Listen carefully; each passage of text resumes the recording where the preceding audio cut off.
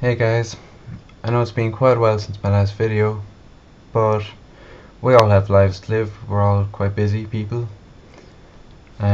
So today I'm going to show you how to install Windows games, and I'm going to show you the easiest possible way, which is just checking up WineHQ for a start.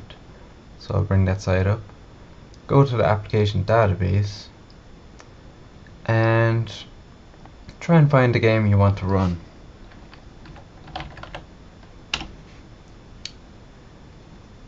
Now, here we go.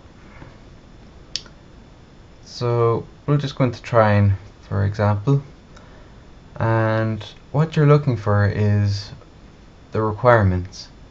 Now, a lot of games will have requirements out there, and the requirements are basically things that you would need installed in Windows to get the game running. So if you look in this information here, you'll see that people say things like, I use this command, Winetricks, and etc, etc, etc.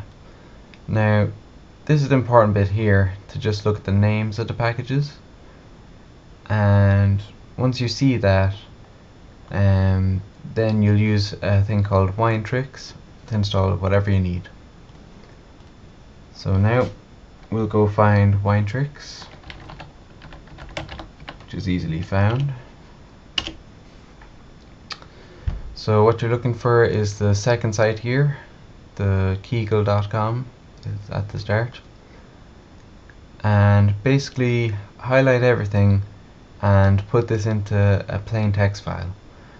Now, the easiest way to do this is Control A to highlight all, Control C to copy. Now minimize and just create a blank file, empty file. Just call it winetricks.sh. Now we're going to fill up this file with our script from that website. So you can right click and click paste, or Control V to paste the script in.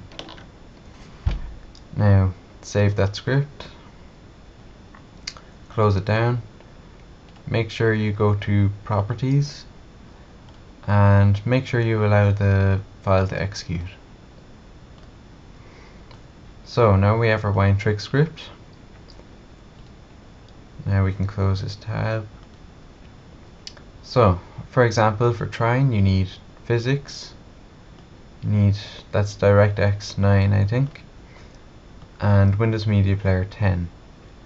So you might think you might have to do complicated commands or anything, but with Winetricks you can simply run the script and it has a GUI. So I'm just going to run that, and pretty shortly we have our GUI up and running, and this basically lists all the packages you can install from it. So there's our DirectX 9 that we have seen right here.